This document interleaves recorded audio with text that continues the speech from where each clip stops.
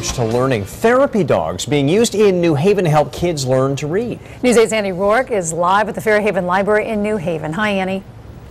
Hey, Ann and Darren, it is an unusual tactic, but we're told it is an effective one. They have therapy dogs right now inside the Fairhaven Library here. We'll show you what's going on inside right now. There is 6-year-old Golden Doodle Daisy, and there is also Rudy. She is a 13-year-old German Shepherd mix. Now, as you can see, they are very calm, very gentle dogs. And the idea is that the children read aloud to the dogs. Of course, the dogs don't correct them and they don't judge them, and that actually helps them improve their reading skills. Now, these dogs have to go through 2 classes and yearly wellness checks to be able to do this, to be therapy dogs, and their owners tell us that they absolutely love it. They are so excited when they come down here. And for the kids, it is different and it is fun. And again, we are told that the dogs actually do help them.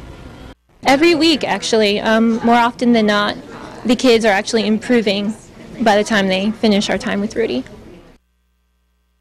Now, Daisy and Rudy will be here at the Fairhaven Library. That's on Grand Avenue here in New Haven. It is an every week program. It's going on every Thursday afternoon, and of course all are welcome, and it is free because it's the public library, and it goes on from 4:30 until 5:30. Live in New Haven, Annie Rourke, News 8.